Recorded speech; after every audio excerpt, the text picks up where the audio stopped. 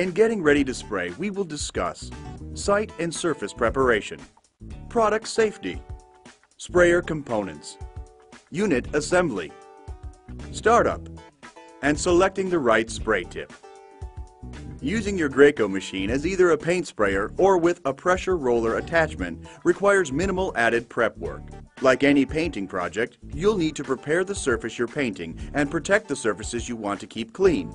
Consult the store where you purchased your sprayer for tools and products that make site preparation fast and easy. You want to move as much of the furniture out of the room or the area you're painting as possible. Make sure to have plenty of space for your tools and equipment. Cover any furniture, plants, and vehicles in the area. Cover everything you don't wish to get paint on. This includes removing or covering light fixtures. Mask and paper around trim, doors, and windows. Turn off the electrical supply to the area and loosen or remove cover plates from light fixtures and electrical outlets. Remove heating and air conditioning vent covers. Also, remove any drapes and the bracket hardware. If painting a door or its trim, remove the door and place it across two sawhorses or a table. Remove all the hardware from the door. Repair all nail and screw holes with a spackling compound using a putty knife. Look for cracks or holes and fill them in with putty as needed. Remember to sand any rough areas. Scrape off large areas of peeling paint. Caulk or fill in all exterior cracks and holes. In cleaning the surface, follow all directions on the material container. Remove all dirt, mold, and mildew. Wipe all surfaces clean. A pressure washer with cleaning solution may be used to clean exterior surfaces. It is important to allow all surfaces time to dry thoroughly.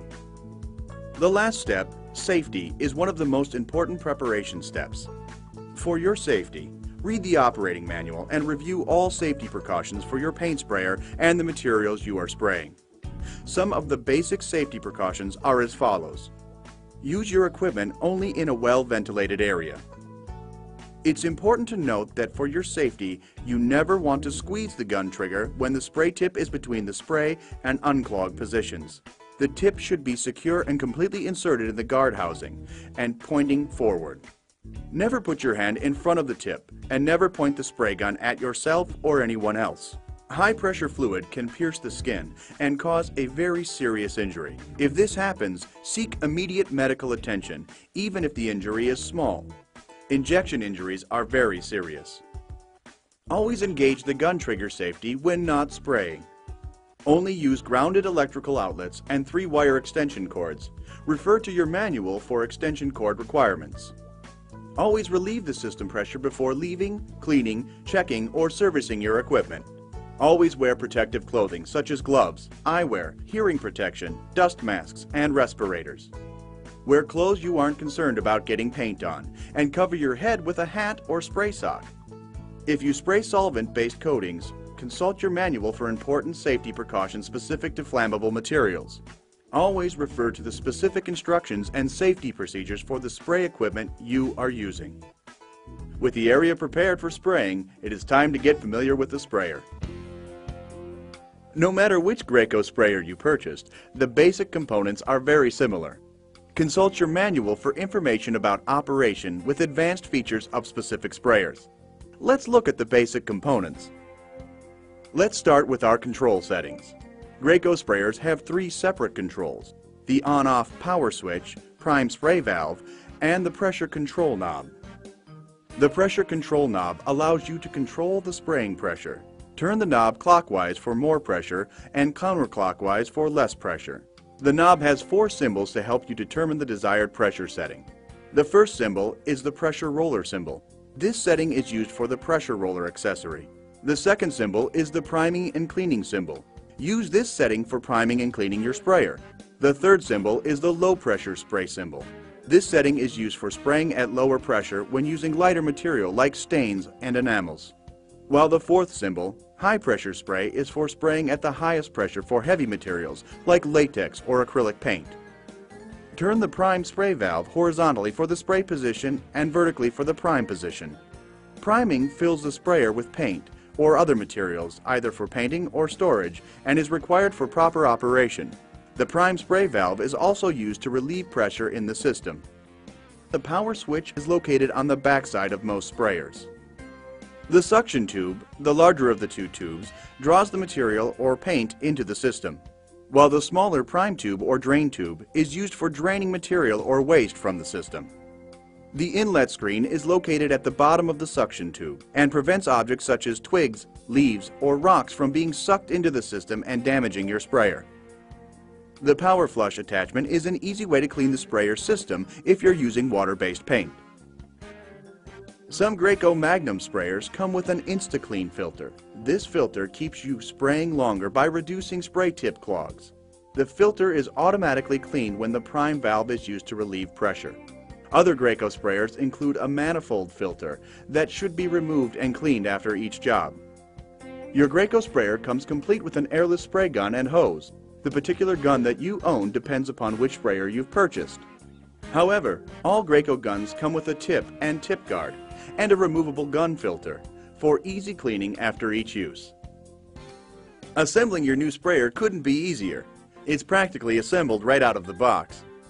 First, connect the hose to the sprayer at the fluid outlet and tighten it with a wrench. Now, connect the spray gun to the other end of the hose. If the hose is already connected, make sure the connections are tight. Use 2 wrenches to tighten connections. Unscrew the spray tip guard and assembly from the spray gun. Once the guard assembly is removed, uncoil the hose and let it lay flat. It is natural for the hose to recoil a bit. Make sure the power switch is off. Turn the pressure control counterclockwise. Now go ahead and plug the unit into a grounded wall outlet. And that's it. Let's get ready to start the unit. If your sprayer is brand new or has been in storage, you'll want to flush out the storage fluid. Be sure to put on your safety glasses before getting started. A spill tray can be used to catch any paint drips and keep your painting area clean. To flush out your unit, turn the prime spray valve to prime. Separate the prime tube from the suction tube and place the prime tube into a waste pail. If spraying oil-based materials, submerge the suction tube in mineral spirits or compatible cleaning solvent. If spraying water-based materials, submerge the suction tube in water. Make sure the unit is plugged into a grounded outlet. Turn the power switch on and turn the pressure control knob slowly clockwise until the pump starts. Because Graco sprayers feature a demand delivery system, when you first turn on your sprayer, the pump may not run until the pressure control knob is turned up to a point that demands delivery. Your Graco pump lasts longer because it only pumps when needed. Allow fluid to flow out of the prime tube into the waste pail for about 30 seconds until the fluid is running clear. Turn the power switch off. You are now ready to prime the unit and hose with paint. Stir your paint to make sure that it's fully mixed. It's a good idea to strain your paint. Use a strainer bag to rid the paint of any unwanted sediments that might affect the finish and clog the spray tip. Now submerge the suction tube into the paint pail with the prime tube still in the waste pail. The prime spray valve should still be in the prime position. Turn the power switch on. The sprayer's motor should begin to run. When paint comes out of the prime tube, release the trigger safety on the gun and squeeze the trigger into the waste pail. Keep the trigger squeezed while turning the prime spray valve horizontal to the spray position. Be sure to squeeze the trigger during this step. Continue triggering the gun into the waste pail to pump the water out of the hose until you see paint coming out of the gun. At this point, go ahead and release the trigger and turn the gun safety on so the trigger cannot be accidentally squeezed. The sprayer, hose, and gun are now loaded with paint. You can now clip the prime tube back onto the suction tube so both tubes are now in the paint pail. Remember to turn the pressure control clockwise to increase spraying pressure to high spray. Now it's time to install the tip and tip guard. Before installing the tip and guard, double check the safety on the gun. Attach the tip and guard assembly onto the gun and hand tighten the retaining nut.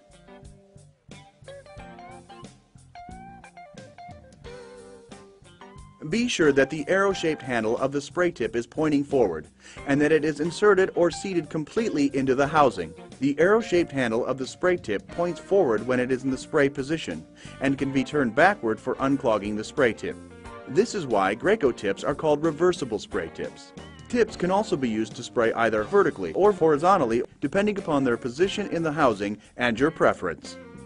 Remember, never put your hand in front of the spray tip and never point the spray gun at yourself or anyone else. Selecting the correct spray tip is vital to the quality of your finish and the performance of your new Graco unit. Your unit comes with a tip that is used in most common applications. Generally, a heavy material like exterior latex paint requires a larger spray tip hole size, and lighter materials like stains and enamels require a smaller spray tip hole size. On average, a Graco carbide spray tip will spray 15 to 40 gallons or more before it needs to be replaced. Spray tip life depends on the quality and abrasiveness of the material being sprayed. Most materials will identify which spray tip to use on the outside of their container. Make sure the spray tip size you select is supported by your sprayer. Visit Graco's website at magnum.graco.com for additional information on tip selection. Once the tip and tip guard are properly installed, you're ready to spray.